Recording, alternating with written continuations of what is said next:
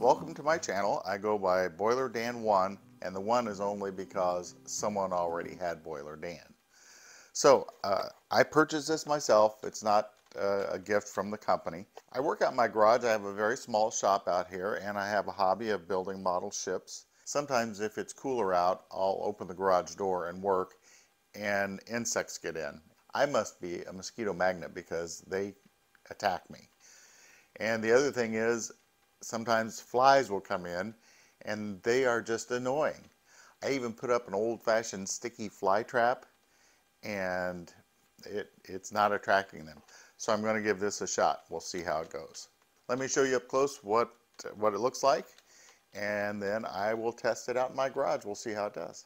I purchased mine from Amazon, and then when I was doing some research, Mafiti is the brand of this particular one, but I think you'll find that manufacturers import this, they put their own name on it, so there may be several different brand names, and it's probably all the same unit.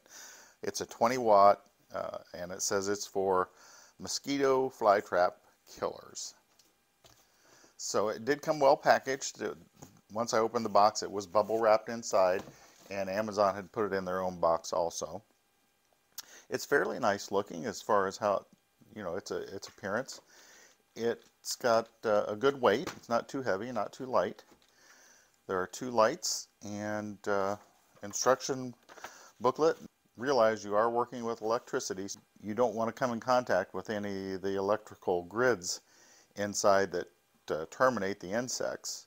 And so it does have this safety grill on it so that you or children couldn't go in and touch that. But the cord is a good thickness, reasonable length,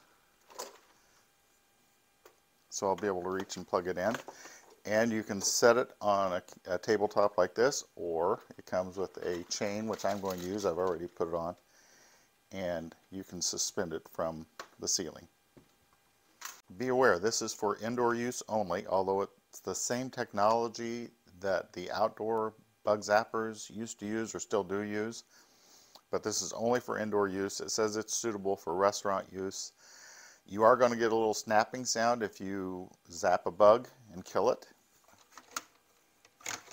There's a small tray that will catch the insects and is easy to remove and clean. On-off switch, pretty easy. I will turn it on. And the technology, that's kind of similar to a black light, but it's a wavelength that attracts insects. So we'll see as time goes by.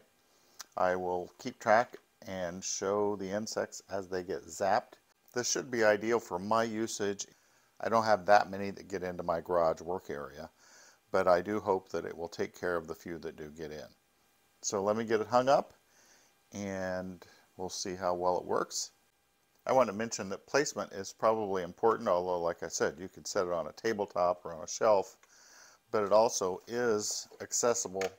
It gives insects accessibility from both sides. Let me decide where I'm going to hang it, and we'll get my little review and experimentation underway. For the initial test period, I've suspended this off of the framing for my garage door. It does not open this far, so it won't interfere with the operation or it won't bump into it.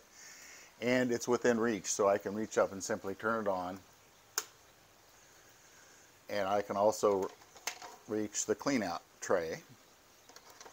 I did not want this light facing outward so every bug from a mile around would see it and be attracted into my garage.